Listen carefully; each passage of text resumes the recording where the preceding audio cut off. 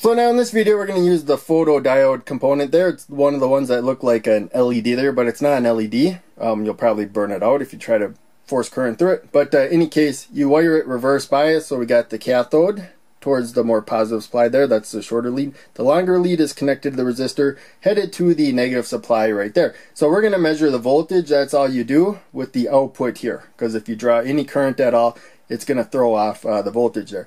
And these don't let a ton of current through. If you get it really bright, they actually let a fair amount through. But in any case, we're going to keep light levels closer. I moved the lamp, so we're actually getting more than 1 volt. Now, that would be across the resistor, but before it was below that, so I only added these numbers. But if we measure 1 volt, we'll know about 1 milliamp of current going through the 1K resistor. So I have 5 volts. That means that the 1K resistor is not limiting the current. If it was, it'd be 5 milliamps. Instead, the light dependent resistor is limiting it more. Now, it doesn't matter if we change, and that would be based on light level, not the voltage level. That's what I was about to say. Doesn't matter what the voltage is. So the amount of current that flows through this depends on how much light is falling on it, not the voltage. But I think that when you get to a higher voltage, it warms up and conducts a little bit better, but you still get close to about the same amount of current. So we'll see that voltage doesn't change all that much.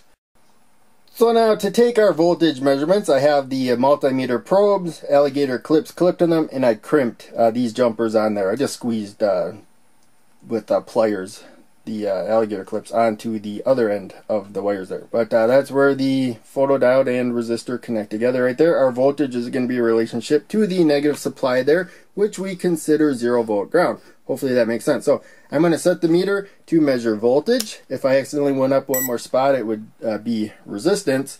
The YouTuber EEV blog, he told me on Twitter that if you accidentally set it to the resistance, you won't damage the meter, that it can handle more than what we're measuring here. So, in any case, here at this light level, we have a 0.165 volts. So I knew I had to turn the lamp up to get it higher. And I can shuffle the lamp a little. I shifted this stuff there. You can see we got even higher right there. This doesn't pick up current near as well as a multimeter. So, never assume that's accurate.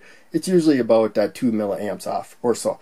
So, in any case, you saw that we got up to this current level at 5 volts. So what we're going to do is move this up to 12 volts. And you're going to see it moves a little bit, as I said before. I think that's because it's getting warmer, but I think we're going to settle about here. So it does change a bit as voltage goes up, but not a lot. For the most part, the number we're getting is not dependent on the supply voltage. It's dependent on how much light is falling on it right there. We got about 312.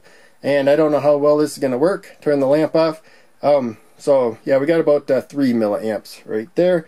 And I'm not even going to change the voltage. We already showed that changing the voltage. The current stays basically the same. We'll probably do better now because it's not getting as warm. But you can't see that on the display. And if I turn the light on, I have to, it just washes out right there.